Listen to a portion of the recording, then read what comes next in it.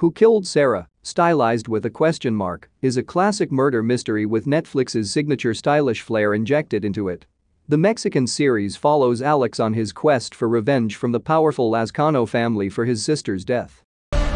Doctor, I need to know the truth about Sara's past. We were best friends, but things between us didn't end very well. And not just that, after being wrongly framed for her murder and tricked by the Lazcanos, Alex has spent the last 18 years in prison.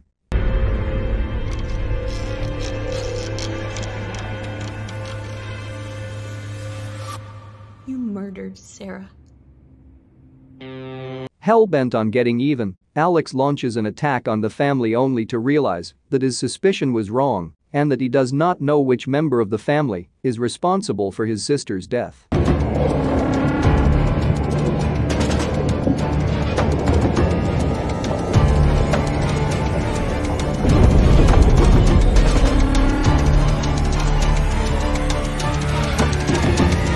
A fictional murder mystery or a tragic real-life tale of misguided justice? Which is it? If you're wondering whether Who Killed Sara is based on a true story or not, we have some answers for you. Dime la verdad. Tú mataste a su hermana. Is Who Killed Sara based on a true story? No, Who Killed Sara is not based on a true story. I won't do anything dangerous. Originally titled Quien Mató a Sara, the series is created by the famous Chilean writer José Ignacio Valenzuela, who has a career spanning over 30 years writing scripts for films and TV shows as well as books for children and adults. Fuck. Man.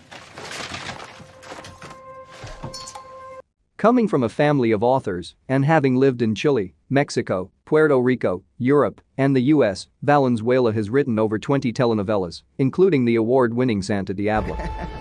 You're the fucking help, you creep. Valenzuela is open about his habit of including experiences from his own life in his work. In an interview with ADN Radio about his most famous literary work, El Filo de tu Piel, which is being made into a series by Sony Pictures Television, the creator reminisced about when he started his writing career in 2002 and said, "I went to my aunt Ana Maria Giralds, a well-known children's literature writer, and she told me lend the main character your past and your conditions, and it will not get out of hand because you are writing about someone you know." I'll just grab this one.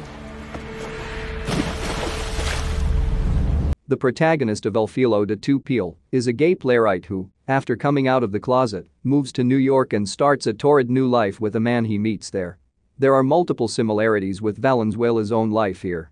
We also see this clearly with a character on Who Killed Sara, Jose Maria Eugenio Siller, who Valenzuela has clearly based on himself. Esto no es un juego. In the show, Jose and his partner, a gay couple, struggle to find surrogates as they try to have a child and also face disdain from Jose's homophobic father. In real life, Valenzuela is also in a same-sex marriage and has an adopted daughter. He is a vocal advocate of LGBTQ+ rights and often talks about the inequalities he faces due to his sexual orientation. Clara is carrying our baby. It'll be here soon. We see Jose show very similar indignation in the show to his parents' closed-mindedness. Another influence on Valenzuela has been that of Augusto Pinochet, Chile's military dictator from 1973 to 1990, under whose rule Valenzuela spent his childhood and early youth. Friend, and your entire family. We're going to Atlanta. The militaristic attitude of the head of the Lazcano family most likely draws from Pinochet, something Valenzuela has done in the past as well. Apart from the characters, the plot of Who Killed Sara itself draws inspiration from the creator's childhood. Valenzuela is well known for his family dramas and mystery plots. In an interview with The Impartial, Oaxaca, the writer stated that he was a huge fan of Agatha Christie and Sir Arthur Conan Doyle whilst growing up. Interestingly, the plot of Who Killed Sara, at its core, is a classic whodunit, a style widely popularized by Agatha Christie. Do everything while you still have the freedom. Sara, it's hard to be a mother. In most of the novels of Agatha Christie, a murder occurs, followed by a list of possible suspects who are all part of the same family or a group of strangers, and each has their own motivation to commit the crime. All of it, Lisa. I know you can't understand right now, but... Quite often, it is the least suspicious person who is the murderer. Despite starting as a revenge story, Who Killed Sara very quickly becomes a murder mystery with the protagonist Alex as well as the audience trying to figure out who committed the murder.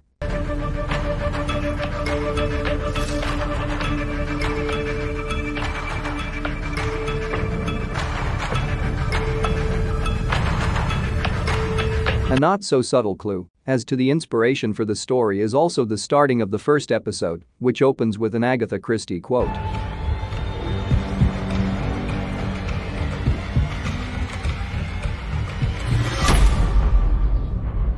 Therefore, Who Killed Sara is a work of fiction derived from real-life experiences from the creator's life and inspired by the books he read as a child. My life.